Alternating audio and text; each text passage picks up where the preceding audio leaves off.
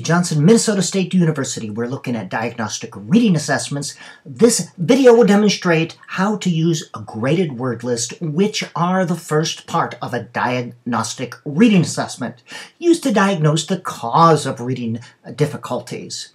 It's used, the graded word list, to provide a very rough estimate of students' reading grade level. We use this to inform the next part of the diagnostic reading assessment. Here is one example of graded word lists.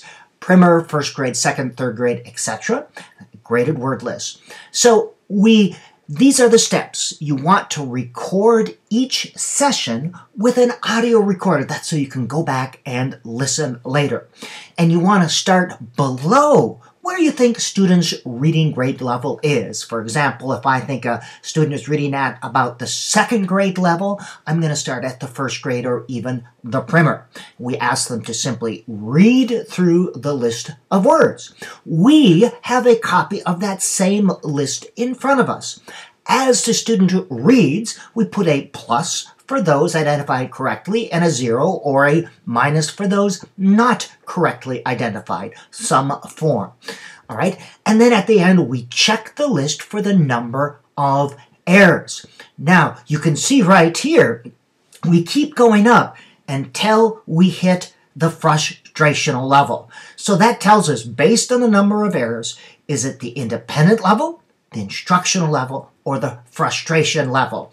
Independent level, they can read it by themselves, 98% more of the words, 90% or higher on comprehension. Instructional level, 90 to 97% of the words, comprehension, and you can see frustration level right there. So we're using it to find that level.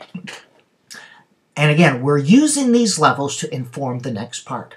Now, everything means something. So after we are done, we want to go back and analyze the audio recording. On our list, we want to write down exactly what the student says. That informs me. That tells me how the student is approaching the word and possibly what's giving the student problems. Some of the things you record. How did the student say the word? Did the student recognize the word instantly? Did the student sound out each letter, recognize word parts, quickly guess, self-correct, where there's specific patterns? This all tells us something about how the child is processing print. And again, the graded word list is used to inform the next part of the diagnostic reading assessment.